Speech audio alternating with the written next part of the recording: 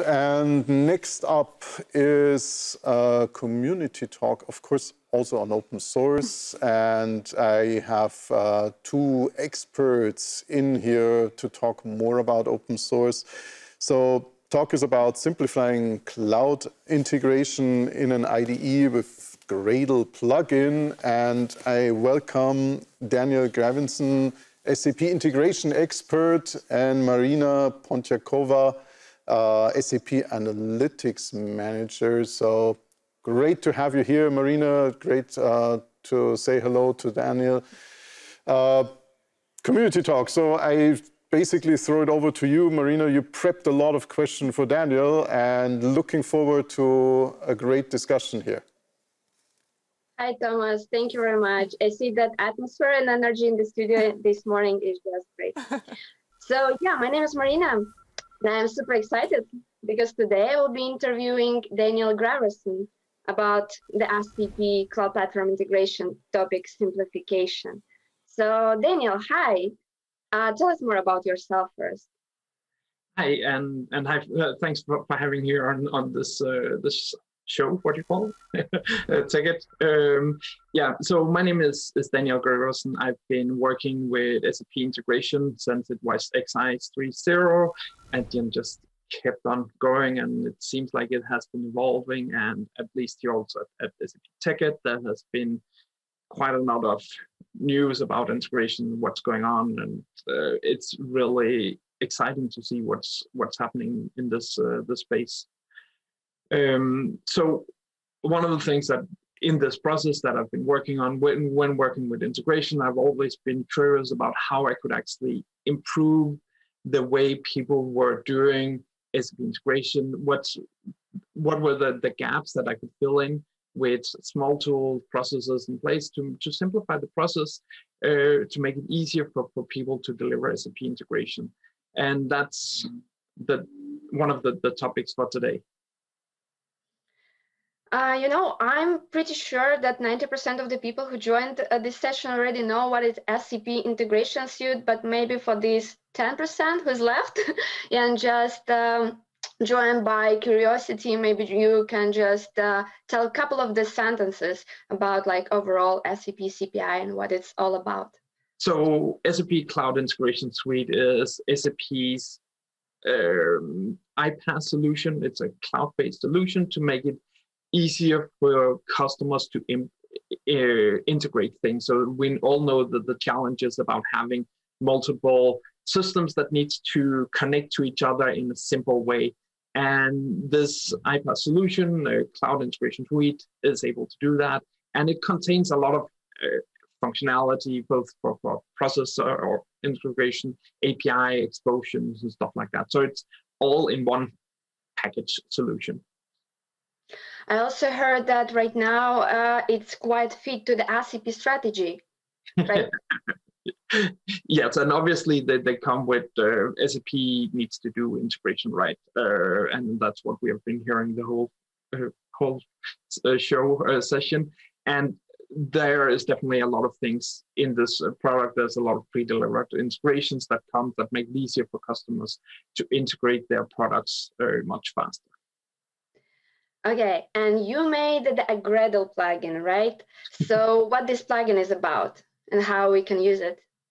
So the idea is that once you're developing SAP integration, you have two ways of delivering it. So whenever you're developing an SAP integration, it contains of two ways or two workflows, if you call it like that. So one is that you define a process that in a BPM model where you said, take the message, process it, send it over here, handle it in this way. And it is really, simple. It has the functionality that you need to do a lot of workflow or handling messages and stuff like that. And then the other thing is that for some processes and steps, you need to improve the functionality, make custom code. And this is the place where you actually have to use an so the normal way would be to use XSLT or GroovyScript, which is an enhancement of Java framework or Java, where you can actually script a lot of all these frameworks about how do we map things and stuff like that. And these two things is sometimes a little challenging, because when you're developing the Gradle plugins, you need to, the editor built in CPI is not flexible enough, doesn't have the capabilities that you want as a developer. And most people will then copy it. Either there's an open, well, a service that you can use to edit these GroovyScript in and try it out, or they will have it in a Git repository, and then they will do some manual synchronization between these two things. And these were one of the challenges that we wanted to solve, to make it easier for customers, so they could seamlessly switch between the IDE and the editor, depending on what kind of artifacts they wanted to change and what were the processes in place. That basically sounds extremely engaging, but tell me more how I can get started with it, because you know what, I really want to try it myself. Thanks. Yeah, so I've posted a blog on the topic, or on this topic. It's called if you search for SAP CM 104, which is the same name of the session, you should be able to find it. And there's all the different resources about all the Git repositories that you need. What are the configurations that you need to do this? And obviously, so one of the things we do support both CPI, which is the Cloud Integration Suite, and we support API management, where you also have from time to time this saying that the built-in editor is not enough, and you may want to make use of a better editor to handle some of these things and do custom edits in it. And there it also makes a lot of sense. So if you go to the blog, there is the description on how you set it up.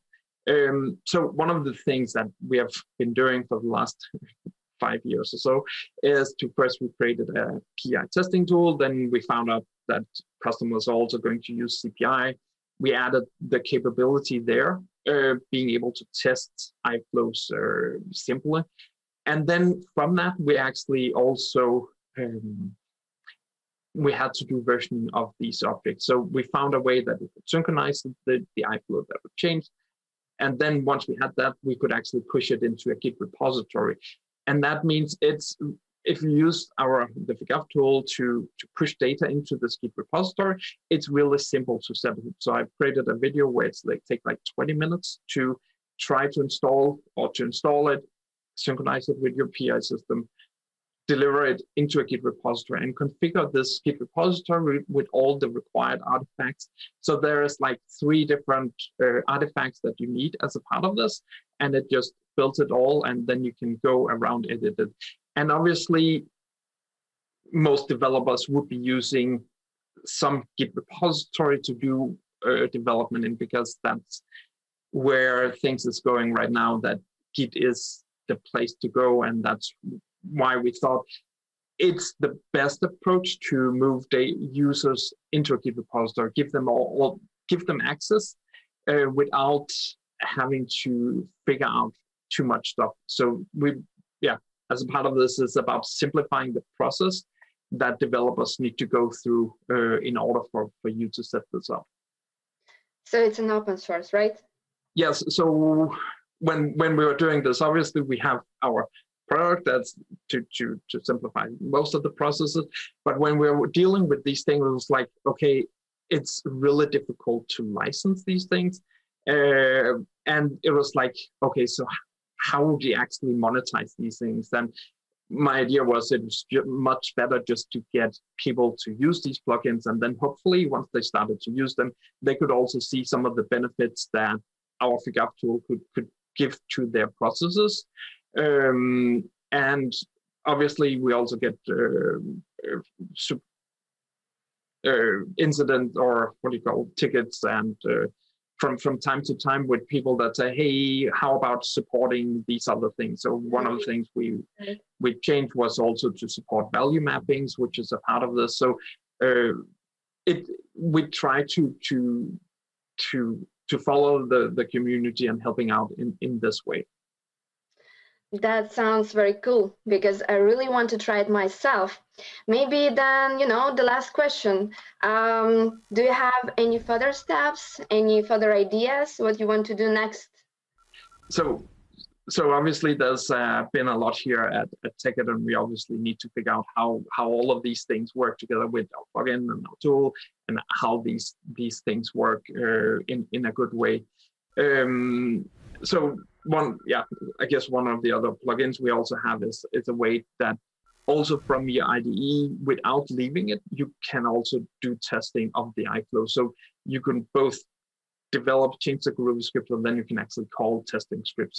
So all of that would be kind of integrated into the same development process that developers are needing.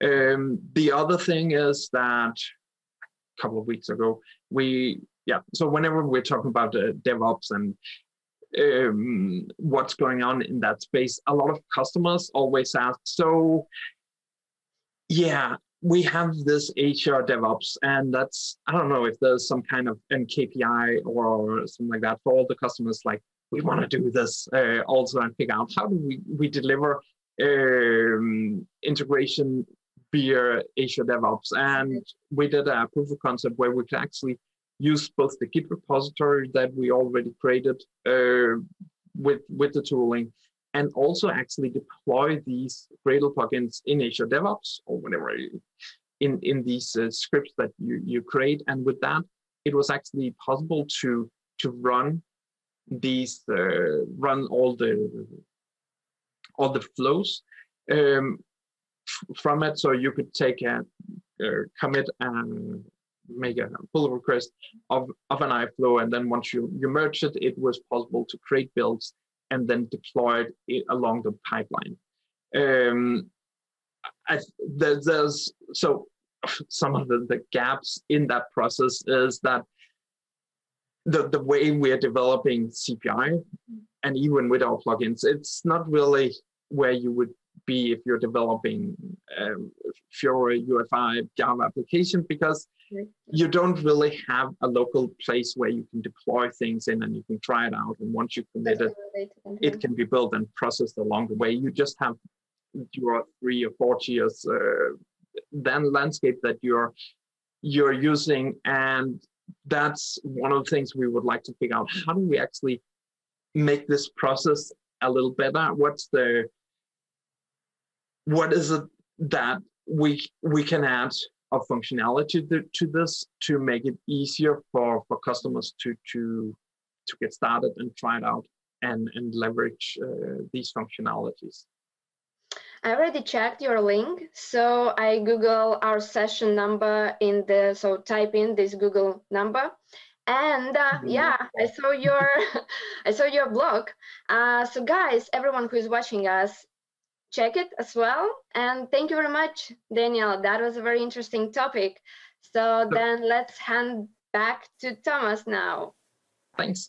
Okay, perfect. So thank you so much, Marina, Daniel. This was great, and I also have to check it out. I haven't had too much time lately, but I think there's a lot of things for us to do. So great. The blog everybody can find, hopefully. Just do the Google search. I think most people would be able to do that. Okay, it's blog post. I just got the reminder. Oh. Good. Now, thank you so much. Cool. You can also Google it by Daniel Graversen name and just put SAP in the end, and then you will find his account on thepeople.sap.com. Perfect. Thank you so much. Have a good day. Bye. Bye. Bye-bye.